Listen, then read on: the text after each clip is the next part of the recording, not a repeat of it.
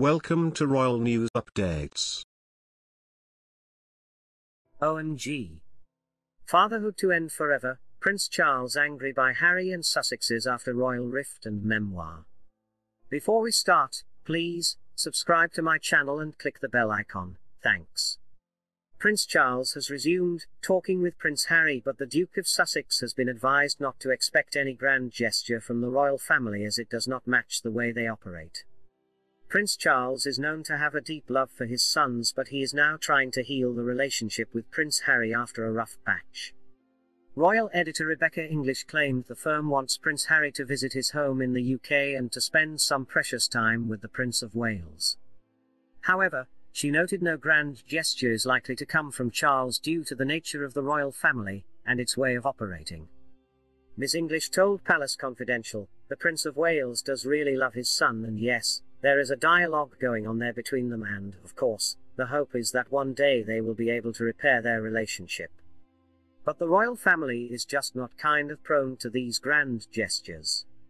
That said, I think probably they do want Harry to eventually be able to come to the UK and spend some quality time with his father. But of course, it all depends, I think, slightly on how things go over the next few weeks regarding the judicial review he's seeking from the Home Office about his security. And of course, there is that kind of lurking bombshell of his memoir that's due to come out later this year." Prince Charles reportedly extended an olive branch to Prince Harry, asking him to stay at his home due to increased security concerns on his visit to the UK. The Prince of Wales also praised the Duke of Sussex for his environmentalist efforts in his recent essay about climate change for US magazine Newsweek. He wrote, "As a father, I am proud that my sons have recognized this threat. Most recently, my elder son, William, launched the prestigious Earthshot Prize to incentivize change and help repair our planet over the next 10 years.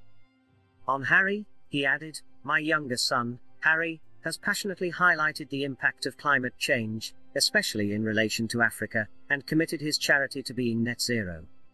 Royal correspondent Jack Royston said, "Prince Charles giving Prince Harry credit for his work on climate change shows he does not want Oprah to be the end of their relationship.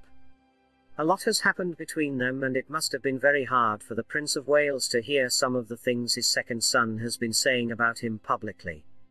From total neglect to genetic pain to my family literally cut me off financially. Harry gave his father both barrels in 2021.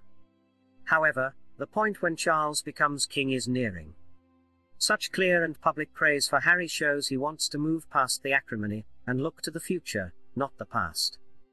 He added, "The Queen twice recently praised the contributions of different members of the royal family to the fight against climate change without mentioning Harry.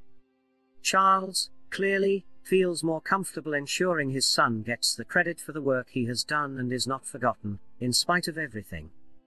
Thanks for watching. Please, share your thoughts in the comment. Thanks.